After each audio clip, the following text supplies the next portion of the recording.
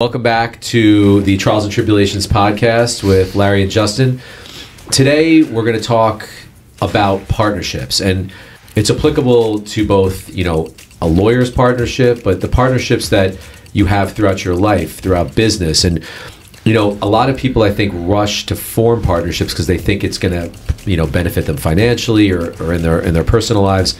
And as we have found, I think, over the last probably 5 or 6 years in particular, but maybe even longer since we've been working together, there are certainly partnerships that you should take a second look at and maybe not rush into. And then there's the ones that right away are going to click.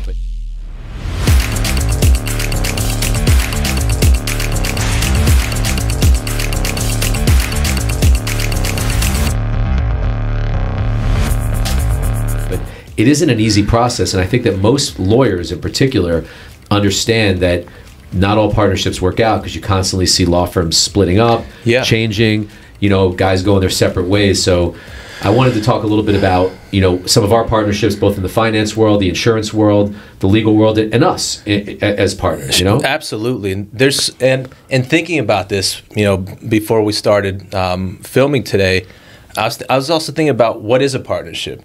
There's so many different kinds of partnerships, and that term is thrown around. I mean, legally it has one meaning, colloquially it can have other meanings, and it can have meanings in your personal life, in your business life. So I think when we were discussing this morning what are we going to talk about, and you proposed this idea that was brilliant, and it provoked so many thoughts. But what just occurred to me, and I want to touch back on this after we go through the different elements of partnership, is comparing it with what's the polar opposite of a partnership, and it's being alone. And I thought that's a very interesting thing to talk about as well. And especially in the last 10 years, I'd say, 20 years, this notion of like the mythical founder or the mythical entrepreneur who does everything by himself, like Elon Musk. By herself. Yeah, exactly. I mean, the list goes on, and the effect that can have on people when they buy into this myth that one person can accomplish everything alone. And so I think that it's a very interesting thing to contrast partnership with this mythology that there can be one genius that can do everything, and the detrimental effects that we've seen on some people who have worked with us who bought into that mythology, who have been fed that mythology. And I think that's an issue that could be its own topic. No, you're right. And I think for us, what's interesting is that, I always tell people that a lot of times, most times actually, partnerships form because of a pre-existing family relationship or friendship. And those things can oftentimes go terribly, terribly wrong. And, families can get broken down as a result of a badly formed business partnership. Marriages can fail. Friendships can be badly impacted. Because the moment that you put business and money and that type of trust into a pre-existing relationship that did not exist, it can get very muddy. And for you and I, what's really interesting, I think that a lot of people probably don't know, we've been working together, I would say since 2010 is probably the time when we first started actually working together. So it's crazy to think that it's been 13 years. It's nuts. But prior to working together, we really didn't know each other. We not really. We didn't know one another. Yeah, we were not friends before. We didn't meet like in college and decide, we're going to work together. We're not brothers. So we found this very, I think, unique an unusual bond through just an idea, which originally was Level Insurance, that has morphed into so many different things.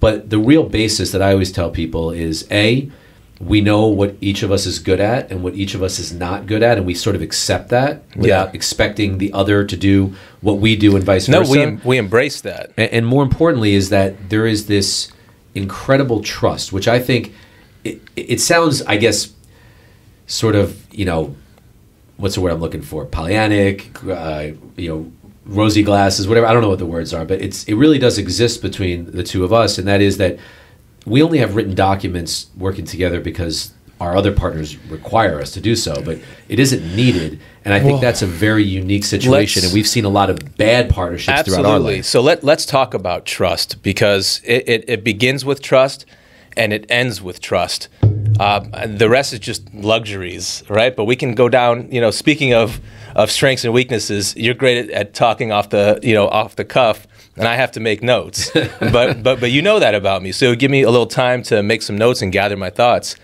Come on. Yeah, but trust. When sometimes people will ask me, be like, "Well, do you trust your partner?" And I say, "Listen, I can talk to you about trust and handshakes and all that stuff, but he has access to my bank account, and I have access to his. So I can't. I don't know any more profound way to describe a level of trust in a way that people understand by saying, listen, yeah, we have each other's bank accounts linked. Yeah. But we have for years. But what we've seen throughout the course, so we've made so many different partnerships between us and others throughout the last 13 years. And some have been very beneficial, and some have been really bad. We've had great partnerships. We've had terrible partnerships. And we've had near misses. And I think those are all very valuable to explore. And I think what happens throughout the course of our careers, and we've gotten better at this. We weren't great at it at the beginning, because I think the bigger mistakes, or almost mistakes that we made, were when we were first starting Level Insurance. Yeah. We were looking for either an insurance carrier or another insurance partner to help us get that product to the next level, because we didn't really know enough about insurance to be dangerous. We just knew how to develop an idea. Or business generally. Because they don't teach that in law school. And we almost got involved with several different people that if we would have done that, we wouldn't be sitting here today. But we were this close until we started to see that there were some issues that maybe were not reconcilable between the two of us, and then we got out. And one of the most important ones that we've seen people try to do, and they've done it very ineffectively, is to try and play us against one another. And I think a lot of times in business, if someone's trying to gain advantage, they look at two people who are working together and they try to figure out how they can build a wedge or a gap between them to find their way in. How many times have people tried to do that? Yeah, the bad actors. Right. That's usually their tell. When they start saying things to you that say, well, he said that, and they say that the opposite to me, well, he said this or he was doing that, and we know it's BS. Right. That's like right away we know, all right, this is never going to work. But but when you're, it's a common tactic, though. I think especially, when you bring this back to lawyers and law firms, a lot of times lawyers are nervous about going off and starting their own firm by themselves. I did that back in 2009, and it was intimidating and nerve-wracking. I mean, I had to send a fax when fax machines were still a thing, and had to figure out how to send my own mail. I had nobody really to help me, and that's a daunting thing to try to figure out when you're also trying to earn money. So a lot of times lawyers look at each other, they say, oh, we both practice in the same area, we're both pretty good at it, let's do this together. And that really isn't enough. And you really have to start to think about the synergies that you have between two people. Just because you have a similar interest in business doesn't always mean that you're going to work well together. In fact, oftentimes quite the opposite. You're going to work poorly together. Yeah. And that will take a friendship and it will destroy it. Well, I think growing up in law firms and being in the legal industry, you see so many mismatches. And I think we know just lawyers generally, they're always breaking apart and moving, and it's just a very common thing in the legal industry. I can't speak for other industries, but we have intimate knowledge of the practice of law, and you see it happening all the time. And it's precisely because, as you said, I don't think there's a lot of thought going into what makes a successful partnership. Yeah, because a lot of times, and we hear this from lawyers who call us and say, well, you have an insurance policy for X firm and I'm breaking off to start my own. Can we change the policy? Constantly. And what happens oftentimes is one partner, so to speak, feels like they're not getting treated fairly, or they're doing most of the work, or they're bringing in most of the business, and the others are sort of benefiting from them. And they want to break apart because the instant need to be producing is not there. But yeah. In the practice of law, as in a lot of businesses, different people provide different value at different times, and making a snap decision to break or to form is oftentimes going to be the death knell of these types of partnerships. You're right. But back up to something. You said a lot of times one person will feel that they're carrying too much weight or vice versa. Or when it's something that you and I talk about a lot, and it's accountability. And I think up there with trust, or maybe it's part of trust, is accountability to one another. And you and I have discussed this at length. And a lot of times, under the most extreme circumstances, the only thing that keeps me going and the only thing that keeps you going is just feeling accountable to one another. It's like I feel so discouraged by this situation or that situation. I mean, we have a laundry list of things that have discouraged us deeply. And one of the primary things driving me to not get discouraged by it, to not get down and say, I can't be weak for Justin. I owe this to him. Like, I'm not going to let this get me down. It's bothering me more than it's bothering him, but I owe it to him to get through this. And I think that dynamic has been very powerful. And a lot of times the real test of any type of partnership, whether it's a law firm or the ones that we have with banks or the ones that we have with insurance companies, is not when things are great. Because when things are going well, everybody's happy, people are making money, great, everyone's celebrating. When things are tough is when you really see who it is that you're working with. And we've had some good fortune, throughout the course, especially here with Idea Financial, is we've had really good banking partners. When you think about what happened during COVID, many lenders were just cut off by their banks. Their banks didn't think about the fact that during the last 3-4 years, they were all doing very well together. The moment things got even slightly difficult, they wanted to end that relationship or stop providing their lenders what they were previously giving them. We, on the other hand, we had a great relationship with Cross River Bank at that time. They never told us that we had to stop lending. In fact, they supported us, which was the sign that they were a good partner because they showed up when it was difficult. Well, let's break it down. That's what's interesting about this. We had our company had a relationship with that bank, right? But we had partnerships with the people who we worked with. And it's a kind of partnership, right? So you have to break it down and you say, all right, a partnership can be a legal relationship, or you have a shared financial interest, a shared ownership in an asset. Those are different kinds of partnerships. That you can have a partnership where it's just you work together. Like a transactional relationship. Even a vendor, or there's so many different kinds of relationships that they transcend when they become partnerships.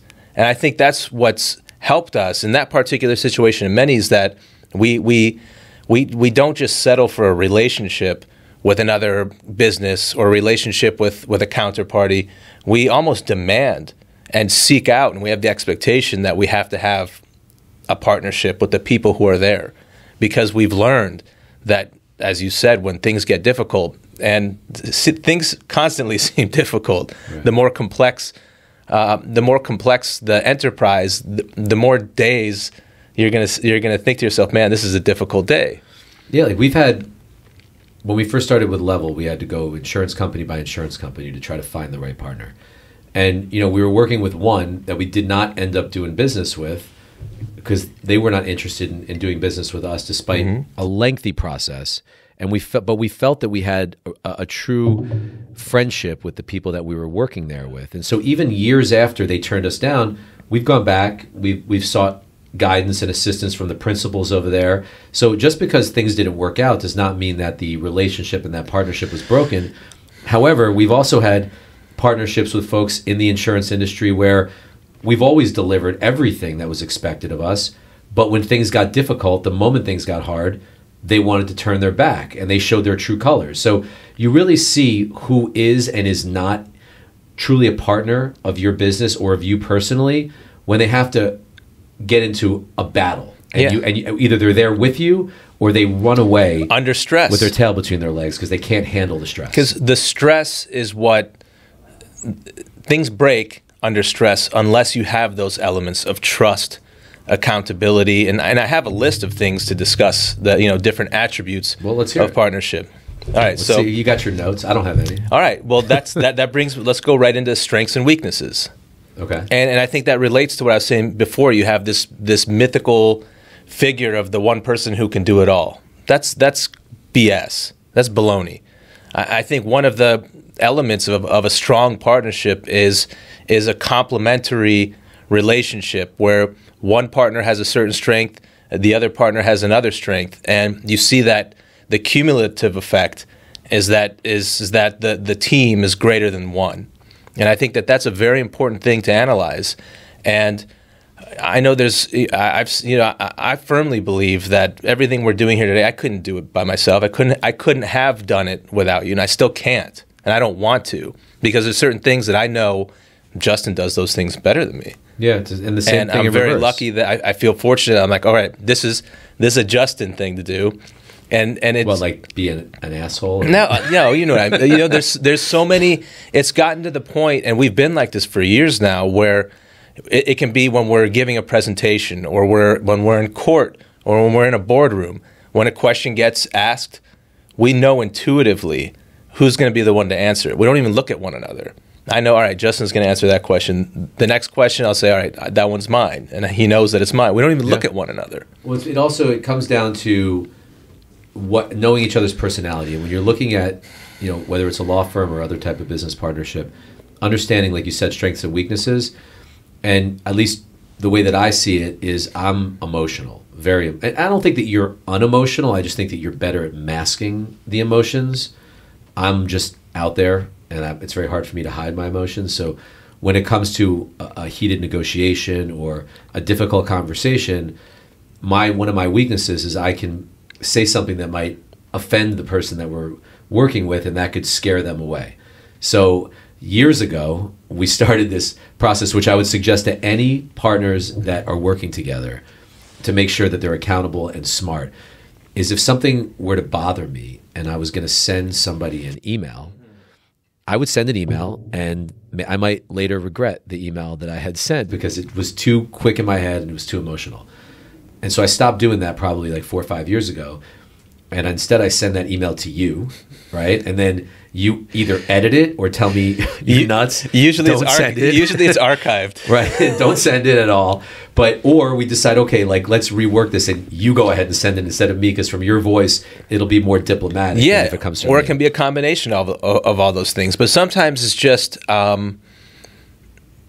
getting it out. But how many draft emails do you think that I've sent you over the course of Thousands. the last 5 years? No, but I do the same to you. Yeah, no, but mine is mine is to check my head. Yours is just to make sure that like the thoughts are there. Okay, but that's a healthy thing, and that brings me to one of the next things I wanted to discuss is support, right? And that's part of it. I think a successful partnership, you have to support one another, because no one's Superman, and everybody has down days.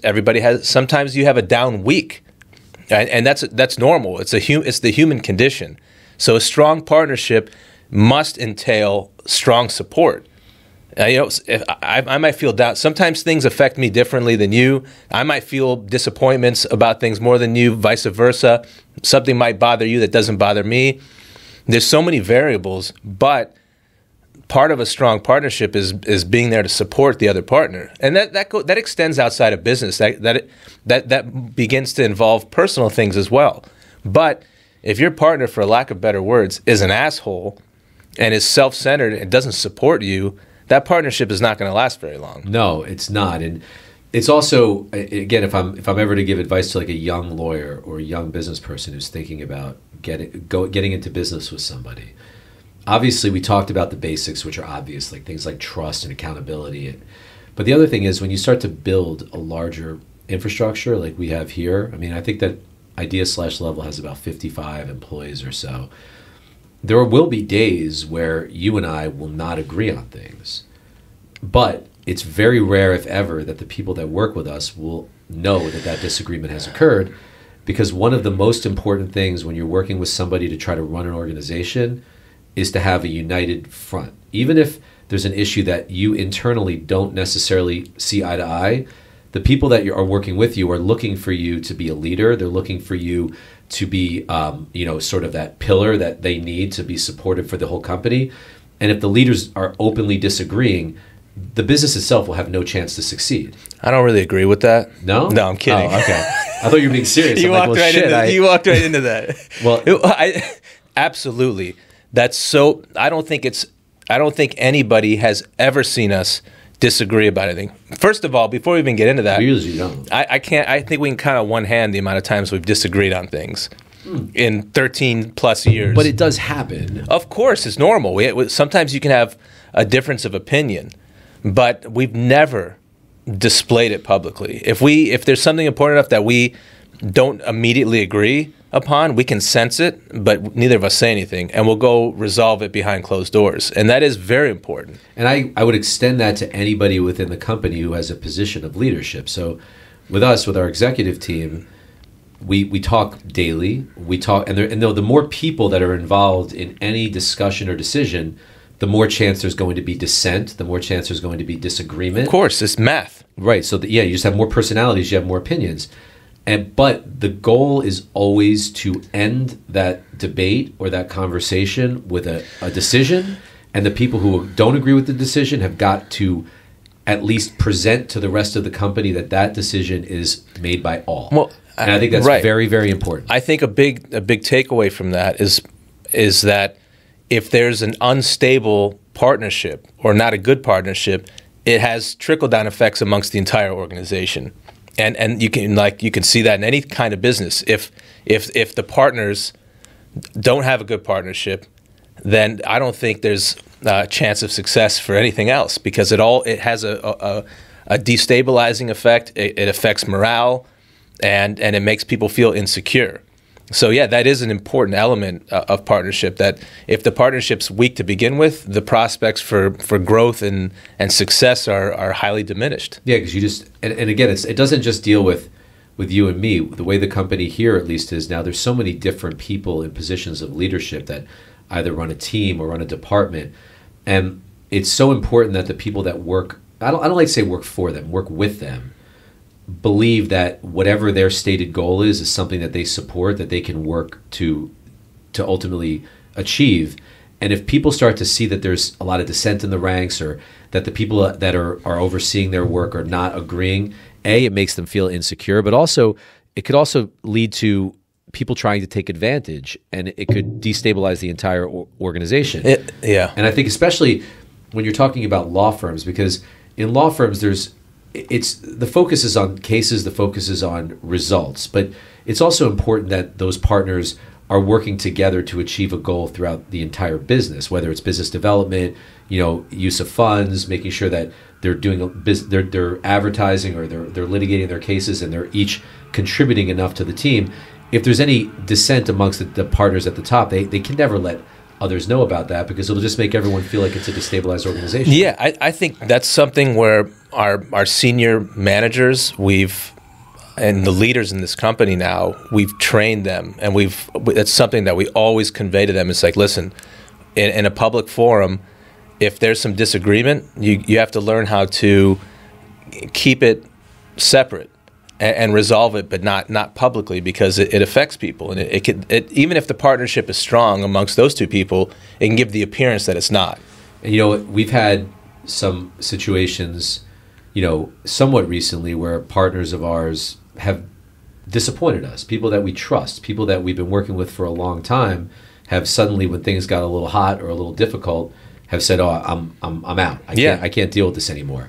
And to me, there's nothing more disappointing or disingenuous than when you've delivered for the people that you've been working with for so long, for those people to not be able to take just a little bit of heat if things get out of whack. It is. That's a tough thing to swallow, because at least for you and me, I know that we put 110% in every day to make sure that the people that we work with, whether it's inside the company or outside, get everything that we can deliver for them.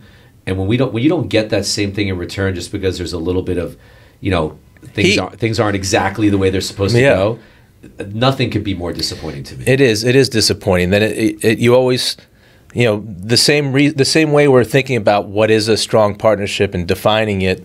When things go south, or go not south, but go a little sideways, you're like, well, I'm disappointed that these people didn't pull through. It makes you think, all right, should we have seen things differently? Or if anything, all right, well, here's something that we should be careful the next time around. That's the key. That's the key, is that it's always a learning experience. It is. And every time something goes wrong with either, whether it's a relationship that you have with another business where the companies are partners, or it's an internal, partnership between you and another person, when things go wrong, it doesn't necessarily mean that you should be soured on the entire idea. But there's always something to learn from that. And if you look back, and you and I, if we look back, there are certain things that I think we've held on to probably longer than we should have. We should have seen it coming, that it wasn't going to work out, and sort of cut bait sooner. But again, it's always a learning experience. It is. And if you go back 13 years, we didn't know any of this. And I think every type of partnership, there's so many. We don't have enough time to go through all the different partnerships and different degrees of partnership levels and different kinds. But every partnership includes power dynamics, and I think that's something that we've learned throughout these years. Different relationships, different partnerships entail different power dynamics that can dramatically alter the way that relationship works. And that's something it's a much more nuanced approach to looking at what a partnership is, but it's something that you certainly have to think about. Even if you're talking about two lawyers just joining forces, well, there's going to be power dynamics there that can influence the outcome of that partnership. For sure. Well, I think as far as partnerships is concerned, we've given you a little bit of our insight as to what we think builds a good partnership. I'm really thankful that this guy has always been my partner in business for the last over a decade.